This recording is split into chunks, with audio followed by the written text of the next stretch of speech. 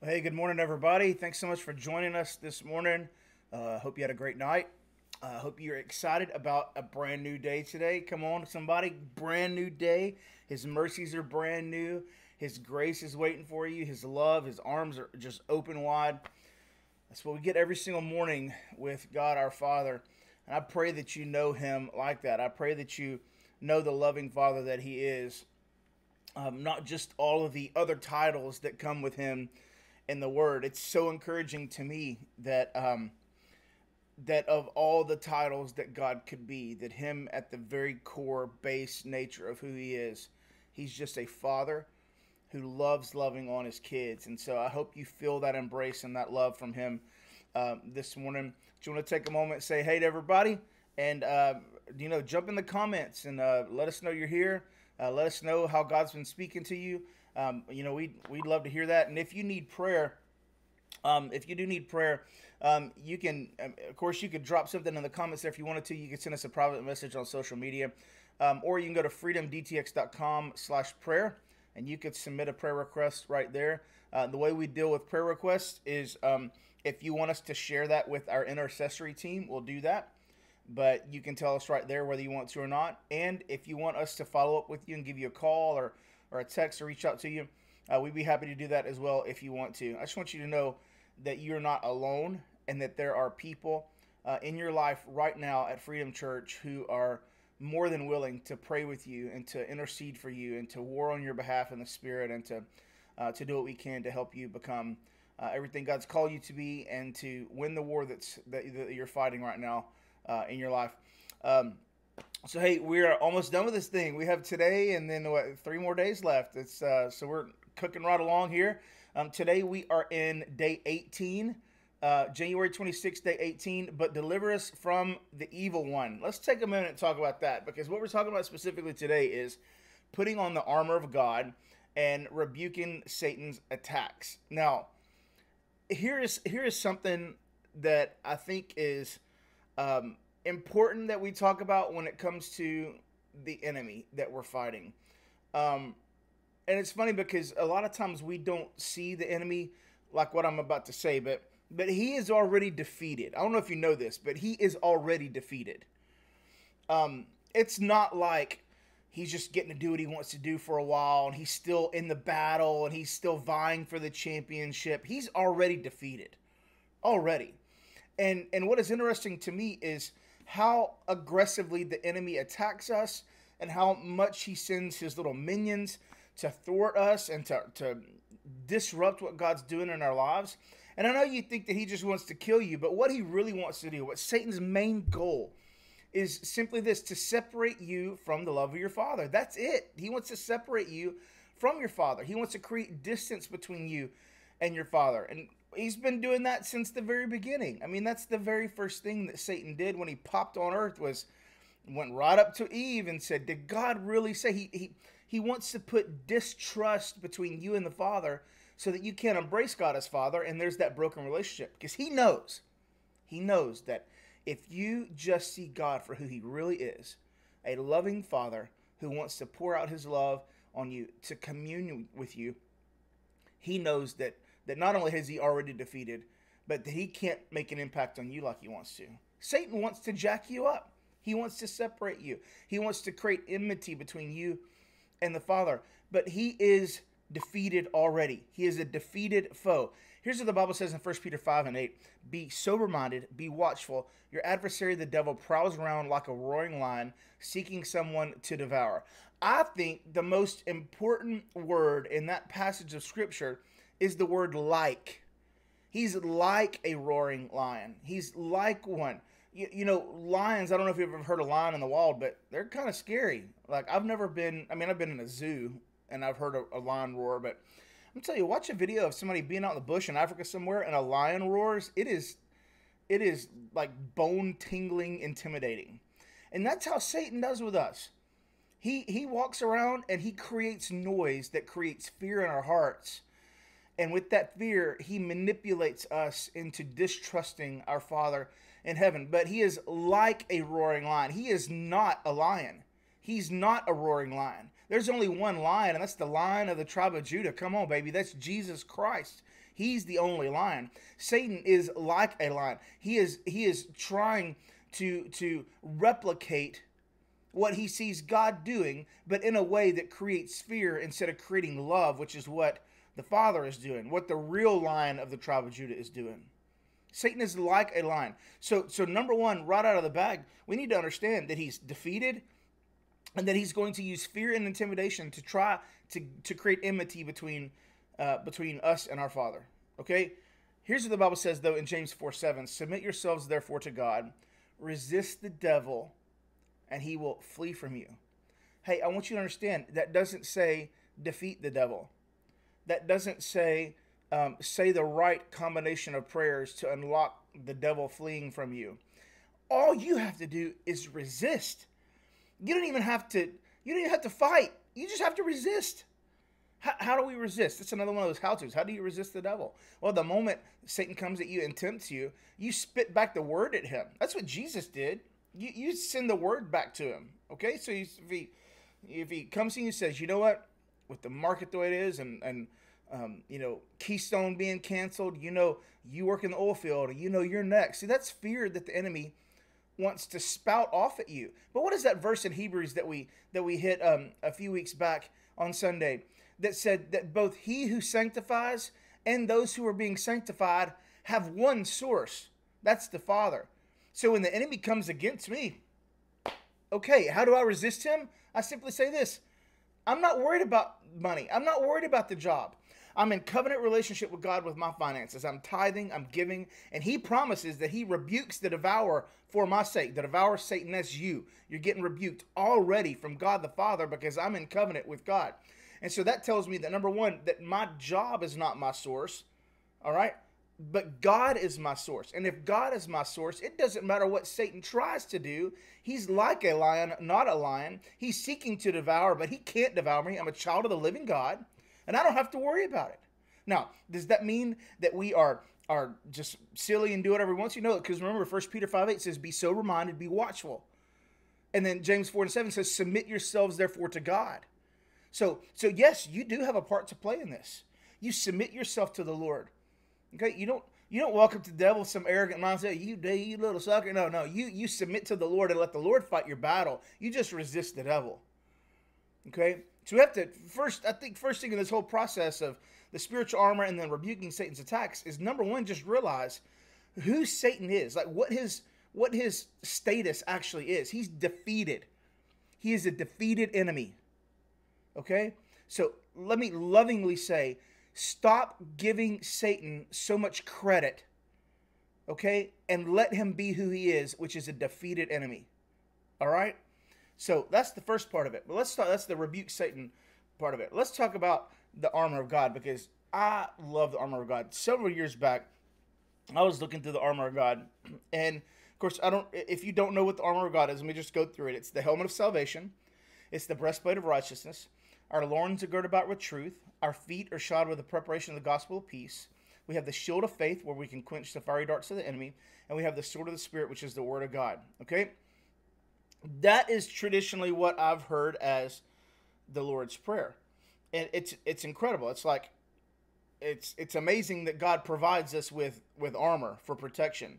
And so here's what's interesting, though, what I kind of saw about this several years back was every single thing that we're asked to put on when it comes to the armor is actually just another name for Jesus. Okay, so let's think about it. The helmet of salvation. He is our salvation, okay? He died on the cross for our salvation. We are saved because of Jesus. But why for the helmet? Why is it so important that the helmet is salvation? I don't know if you know, but the battle in your life goes on between these two things right here. Between your ears, there is a battle that rages. And the place where you need to know salvation more than anywhere is where that battle is. He saves us in the midst of that battle. He saves us from the battle against sin. He saves us from the battle of our mind. That's where the salvation happens. What about the breastplate of righteousness? Well, our heart is where the breastplate is. And our heart needs to be righteous. Our heart needs to be pure. Creating me a clean heart, O God, and renew a right spirit within me. So his righteousness applies to our heart. The thing that pumps the blood, which the life is in the blood, into the very core of our being. Righteousness reigns there. What about our loins? Well, I mean, not to get too crazy, but what happens with our loins? We reproduce with our loins. That's what we reproduce. We apply the truth of who God is, and we reproduce that as we go along our lives. He is the truth. He is the way, the truth, and the life. So we reproduce that truth. What about our feet? He's the Prince of Peace. Not only is Jesus the Prince of Peace, he is the King of Peace. You remember back when Abraham met with the King of Salem, Melchizedek? All right, he was the King of Salem. That's the King of Peace. Well, who was Abraham meeting with? You're right, it was Jesus. So when he died on the cross and he's been crowned King of Kings, Lord of Lords, he went from being a prince, baby, come on, to the King of Peace. So wherever we walk, wherever our foot touches, we are bringing peace into that situation because of the King of Peace, the Prince of Peace, is in our lives. He's on our feet, so wherever we walk, peace lives. What about the shield of faith? Well, doesn't our faith start and stop with Jesus? Wasn't he the author, and he'll be the finisher of our faith? And so whenever Satan's coming against us, what do we push back with? We push back with our faith. Our faith in God is what stops the fiery darts of the enemy. And lastly, the sword of the Spirit. Come on, man. Let's go to John 1 with that. In the beginning was the Word, and the Word became flesh and dwelt among men. I mean, Jesus Christ is the Word. He is the sword. He is the living God. He's what we attack the enemy with. And by the way, the only offensive weapon God has given us in the armor of God is the sword of the Spirit. So listen, happy thoughts aren't going to fix whatever's going on between your ears, okay? Just thinking happy thoughts or going to your happy place or taking a trip to Cancun, none of that's going to fix the problem. What fixes the enemy's attacks, what fixes the stuff that's coming in, is when you fight back with the Word of God. This is why it's so important that you read the Bible, that you dig in, that you pray, that you press in. Why? Because the sword of the Spirit is how you fight against those things, okay? Sword of the Spirit. Now, those are 6 things. And a while back, I was looking, and if you ever search on Google for the armor of God, you will find that there are 7 things. But I'm like, well, where's the 7th one? I was like, where's the 7th one? I don't understand. Read Ephesians chapter 6, which is where this talk about the armor of God comes from. But read verse 18. And it says, and pray in the Spirit on all occasions with all kinds of prayers and requests. Did you know that, at least according to Ephesians chapter 6, that prayer is just as powerful a weapon as anything else? It's a part of your armor. It's a part of your defense system. So I ask people all the time to read their word. I ask people all the time to pray. Why am I asking you that? Well, number one, because the sword of the Spirit is the way you aggressively attack the enemy, how you resist him. But prayer is the thing. Prayer is the thing that helps create, I know it's weird to say it like this, but like a force field around you. What prayer does in the midst of your battle is prayer activates the heavens to war on your behalf. Prayer moves God. And when you mix prayer and faith and righteousness and salvation and truth and peace, you mix all of that stuff together, what you get is you get heaven's armies fighting the enemy on your behalf. Okay? I don't know where you are in your life right now in terms of how you perceive Satan is attacking you, how evil is coming against you. So, sometimes we get in these moments where we feel like, man, we're high on the mountain, everything's great. But then there are these times where it's like, however many angels fell from heaven on that fateful day, that all of those guys are coming against us right now. Like, that's how it feels sometimes. But I want you to know something, that Satan is defeated. And God is giving you armor to be able to stop those little darts he throws at you. He's giving you a sword to be able to attack back and resist the devil. But then he invites you to pray. Pray in the Spirit on all occasions with all kind of prayers and requests. All kinds, that means the big kinds. That means the little kinds. And that means everything in between. Do you want heaven fighting for you? Pray. That's how it happens. What I want you to do in this moment, we're going to pray right now, and whatever you're facing, like whatever struggle is going on right now, I know there's a battle that's raging right now, in some of you, and maybe a lot of you, but whatever's going on, I would invite you to stop trying to man up or woman up and just fight it yourself and all that, and just take the word of God for what it says. Like, believe what it says. That I don't have to defeat Satan. He's already defeated. All I have to do is resist him.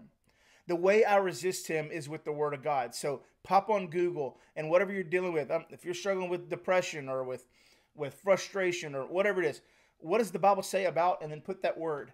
And then openbible.info is typically the first one that pops up.